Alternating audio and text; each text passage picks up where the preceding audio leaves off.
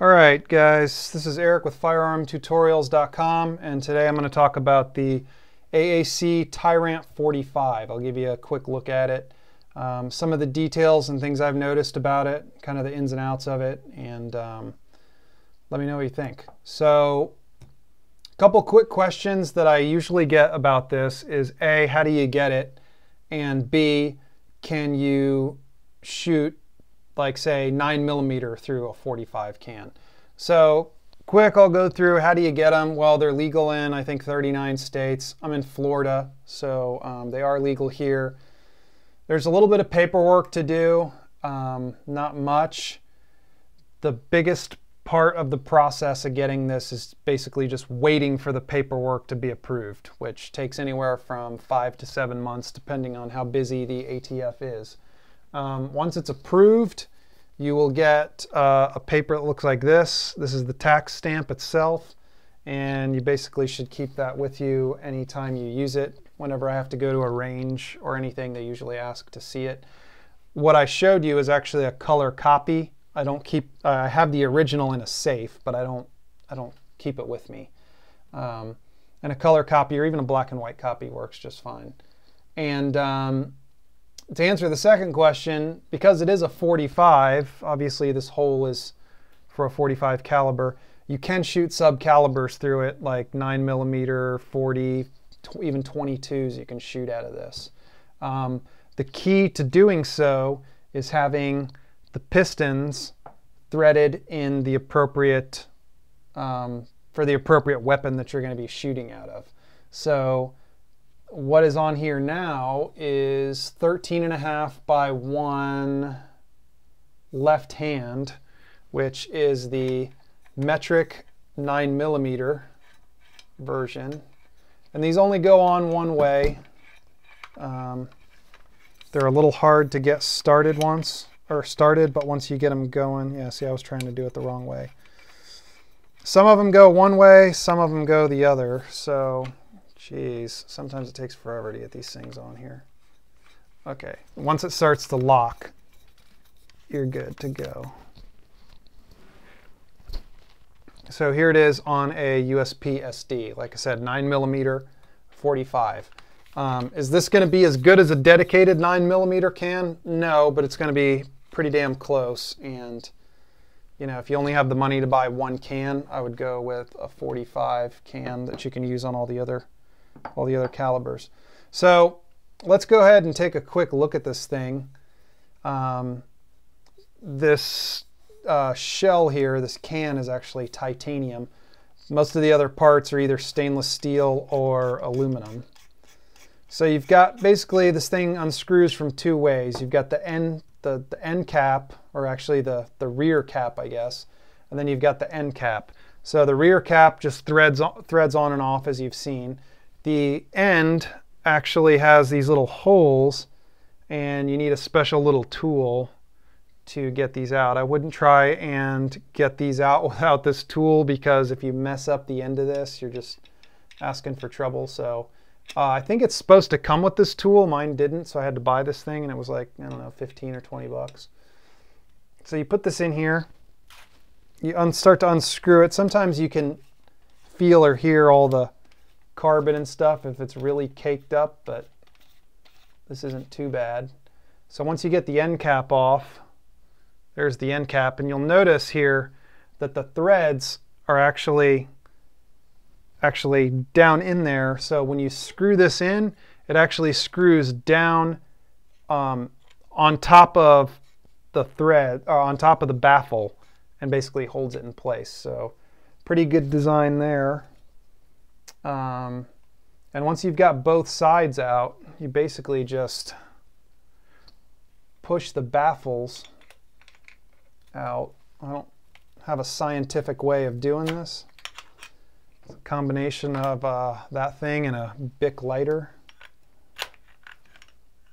And once you get them all out, there we go. Then this tube just slides off, and you're left with the actual baffles themselves. So this isn't too bad. It's a little dirty, but nothing major. They kind of snap together. Sometimes they're stuck pretty good, other times they're not. But let's take a look at one of these guys. You can see some of them are dirtier than others. It usually goes like the first one will be the dirtiest. Yeah, let's get a look at this guy. So you can see there's some, I don't know what you would call that. I guess some kind of pitting of carbon that's built up on there. And you basically can just clean that out with a brush. And it's good as new. It takes a little while though. So I don't like to clean this thing very often because it's kind of a pain in the ass. But then basically once you've got it clean, you just reassemble your baffles. You can, if you've noticed, there's two different colors here. There's a dark gray or a black, and then there's like a light gray. And obviously the light colors need to be put together, and these little portholes should match up in a straight line. Now the thing you'll notice about the first baffle is that it has this little hole in it right there, and that just denotes that it's the very first baffle. So once you reassemble this, and there's no like 1, 2, 3, like I said, it's just light colors are assembled together, snapped in place. And then you want to actually invert these guys. So the gray ones are inverted, and as far as I know, that just helps aid in reducing a few more decibels.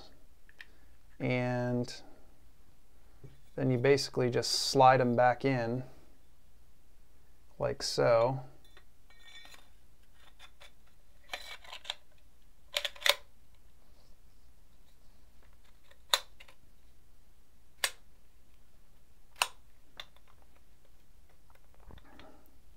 Put the end cap back on.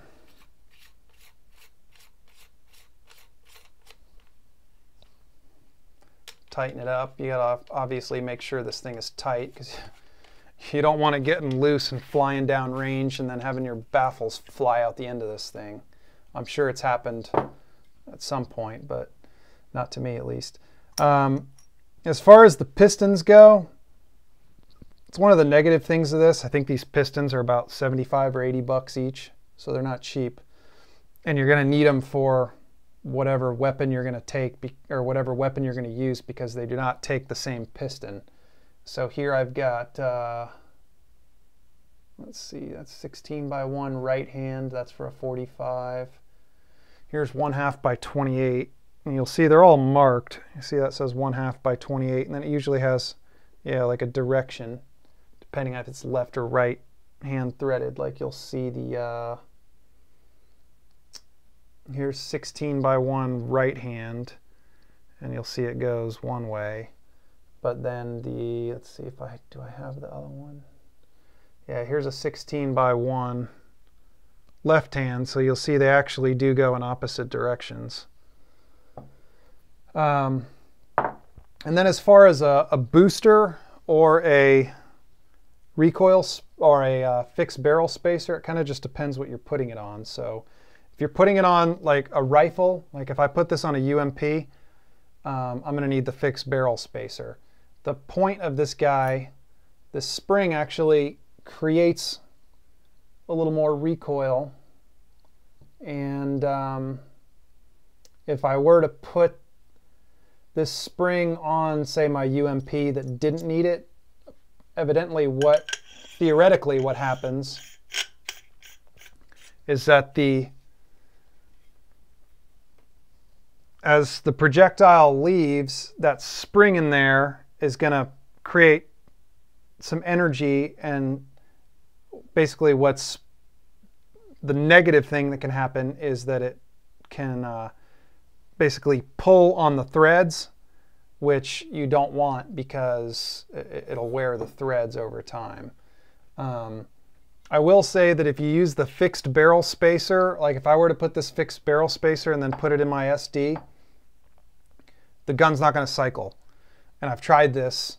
Basically, every time I fire the thing, I have to manually cycle the slide, versus when I have the booster in, it works like clockwork. No problems. Weapon cycles just fine.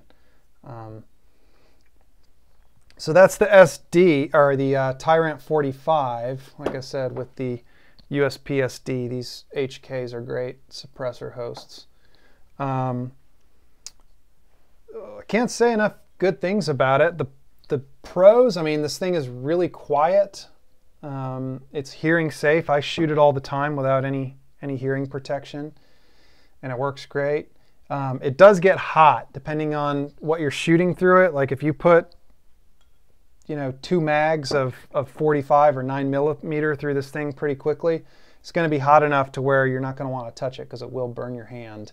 And a lot of times, if you either have a glove that you can use to unscrew it, or you just basically wait until it cools down and then you can take it off your gun. So you got to be careful of that. I would say the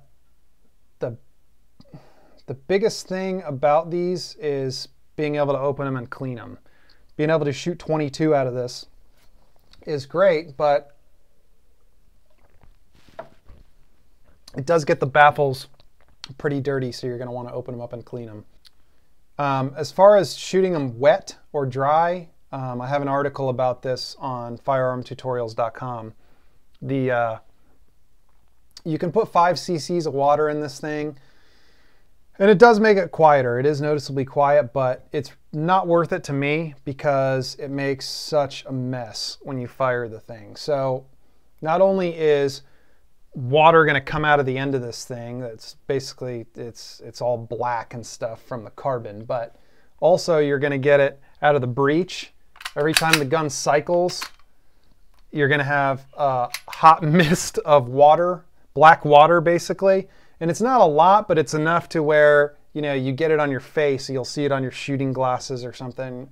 Not only that, being left-handed, shooting left-handed and having my other hand here, after 3 or 4 shots, my thumb here will be full of just wet black carbon all over the place, and then it's just gross. It smears all over everything. So for the most part, I don't shoot this thing wet just because I don't think it's worth the trouble and it's not worth the mess. Also, I'm not really crazy about the idea of putting water down inside the gun. I did notice on the SD when I took the magazines apart, because of the water coming out of the can, blowing back down inside of the gun, just tiny amounts of water were getting in the gun or in the magazine. And then by the time I took the magazine apart several months later, the bottom of the magazine started to rust. So something to be aware of when shooting them wet. But I would say the only con of this is the process of getting one and waiting for the ATF to do the paperwork. Like I said, it's 5 to 7 months, so it's a long time to wait. Usually you have to pay for these things up front. They're not cheap. MSRP on this thing I think is $860, so it's definitely an investment. But I think it's worth it. Once you have it, and being able to open up and clean it, you should be able to use this for a very long time. And more importantly, being able to use it on different weapons. I mean, I think I've shot this thing on 6 or 7 different guns. So, you know, it's a lot of fun. So if you want to get into suppressors, this is definitely a good one to look at least to start with. That's about it. So thanks for watching. And if you're interested in this kind of stuff, subscribe to my channel. I'm always talking about Class 3 stuff, lots of different gun stuff. So thanks for watching.